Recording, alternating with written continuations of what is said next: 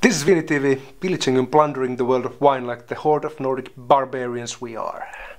My name is Ilkka Sirén, and the guy next to me is the Shaquille O'Neal of the Finnish wine scene. And today we're tasting some sparkling wine. It's a very well-known fact that the Shaquille O'Neal next to me, Arto, is very bad at opening wine bottles. But now there's new technology from Australia called ZORK. So we're gonna taste the wine from New Zealand, and it uses this new ZORK technology, closure technology. So why don't you go ahead and open the unzork it, as they say. Unzork it. Unzork it. Do I just, see what they did there? Do I just break it? No. It to the corner of the table? It should be very intuitive. So just use your instincts. So I'm not very intuitive guy, you know. Don't we know it? Getting pissed off already. Okay. And they're all about design and convenient opening. Okay, it's not a matter of power. Maybe if I push this button. No, hey, let's see. Something's moving from here. Hey, that's intuitive. Is it gonna explode? I have no idea. Yeah. Be careful. No! Ah! Jesus! Don't scare me. Don't scare me like that. So how would you rate that open experience? You actually managed to do it, and you didn't kill anyone. Well, in the end, I did pop, so it's good. Oh, it's good. So obviously, you're not drinking from a sparkling wine glass.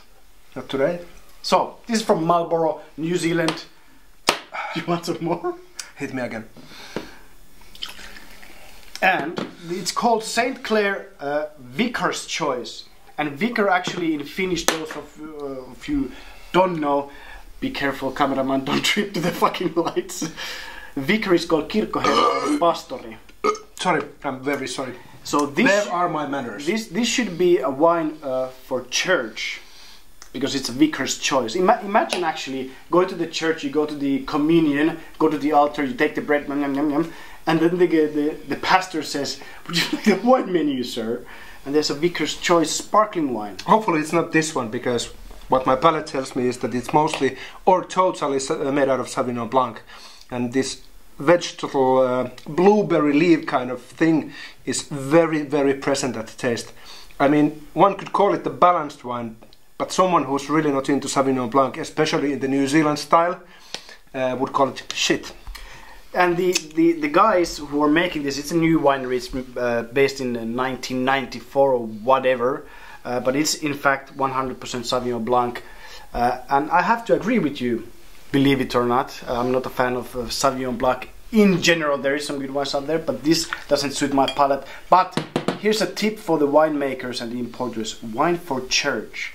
I mean, I basically stopped going to the church because of the shitty wine there. I mean, the church is slacking in their wine selection. So take it from us, we are religious guys, really pious in our, going to church and. Well, cheers. Keep peace.